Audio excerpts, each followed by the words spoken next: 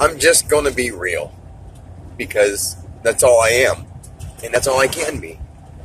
You know, does anybody deserve to not have their kids?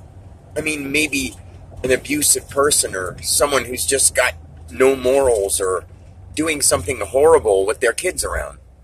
But someone who wants them to be active and healthy and have faith in a higher power instead of somebody who doesn't really pay attention to them. I'm not trying to compare to her because I've missed out on enough of my kids growing up.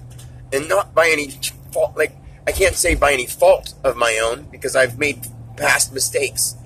But right now, in this present time, and for the last, I would say, 5 years, 6 years, I've been a damn pure person. And for the last year, it doesn't matter what anyone else believes. I know what has happened for me. And like, having clarity of mind is great. And I do have that. But how can I stay clear in mind when all that's in it is doing the best I can and it not mattering? I mean, I'm reaching out and nobody seems to care. And how would anyone else feel if they take their kids away from them and call them crazy when they didn't do anything wrong? Please, I'm asking somebody to help me.